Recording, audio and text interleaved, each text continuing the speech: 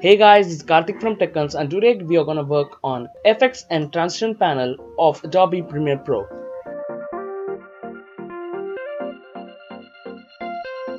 So if you haven't checked my previous video on Adobe Premiere Pro, a beginner's tutorial, you can check the link in the description or there is a suggestion box right above.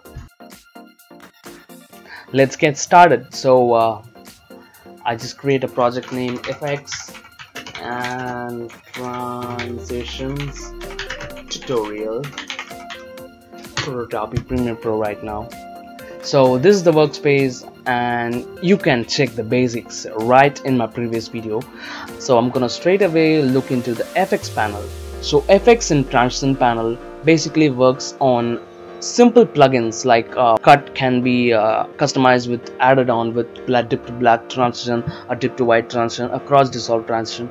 It can be a video can be color corrected, an audio can be removed, a noise can be removed from an audio.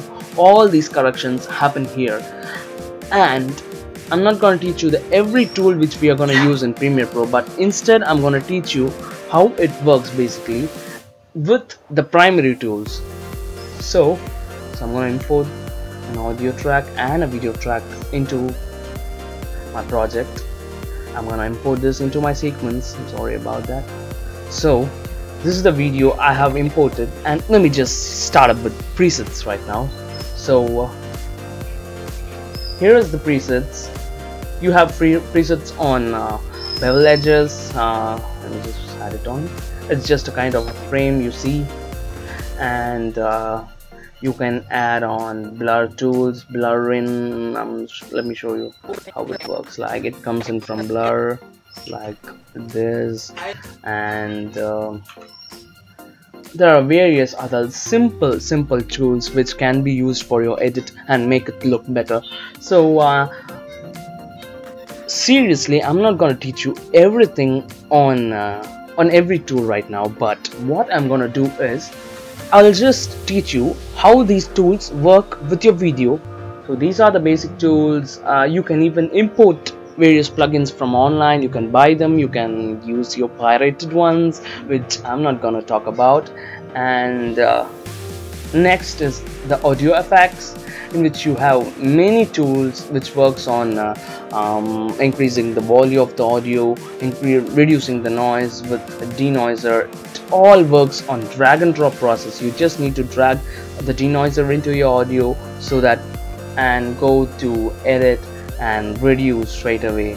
This works on two things: drag and drop and working on knobs. You see the knob here right now. I just twist around, I just play it back. I'll just see the difference, how the noise is reduced. Is it affecting the primary subject's audio, his voice or something? So I just work on them straight away. So there are various audio effects like reverb, surround effect, increase the channel volume, increase the noise, reduce the noise, louder radar. Everything is present inside the audio effects. This is more than enough for a basic editor. You just need to drag and drop, click and turn around the knobs. You will see the difference and make sure that the difference works for you. And followed by audio transitions, in which there are three tools: the exponential fade, the constant gain, and the constant power. The exponential fade is the widely used audio transition in which the audio fades out. It can be used at the end of in the middle of a video. Even you just need to place a cut and use it right there so that the audio just dulls up. And the constant gain is just a vice versa, where you need to add it at the front of a video. Sorry. So that you will be able to gradually increase the audio volume. And next is the video effects, in which there are various tools to enhance your video visually. Like you have a blur in, blur out, camera blur, adjust every color through auto color correct, auto contrast, auto levels. These are just presets right now you see. You can even color correct your video manually in color correction, and I prefer fast way color corrector and RGB color, I'm sorry, RGB color corrector. So these are more easy to work on with your primary colors, and like, let me just demonstrate you right now. This is how you see when I just drag the circle towards the reds, and you see the reds increased in your video.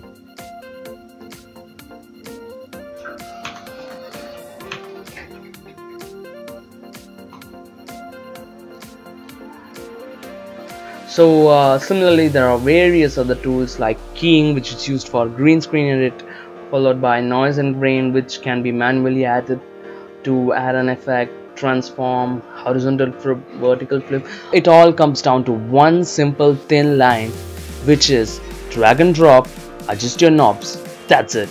You just need to play around with your Premiere Pro. Anytime Control Alt is present, you can just come back, you can just reset it, so you just no need to worry about your mistakes. Followed by video transitions, in which you have intercuts, like if you wanted to add a black frame between two videos, the video just dulls up and comes back, you just can add a dip to white, in which video just turns white and comes back, or a cross dissolve, two videos overlay on each other. And these are just the basic stuffs which every editor needs to know. And you have a slide edit, slide transition, wipe transition, zoom in transitions of different parameters. You have different wipes. All are just, you just need to play around with things. Followed by Lumetric presets, in which you have color corrections based on camera wise, based on software wise, based on the period, based on the tone of your movie, based on every preset. You may just need to check this around, like just drag them, you see the drastic change in the color, which if you wish to have, you can have. So that's how the FX in transition panel works. It all comes down to one line. Again, I'm saying drag and drop, play on with the knobs. That's it. Thank you.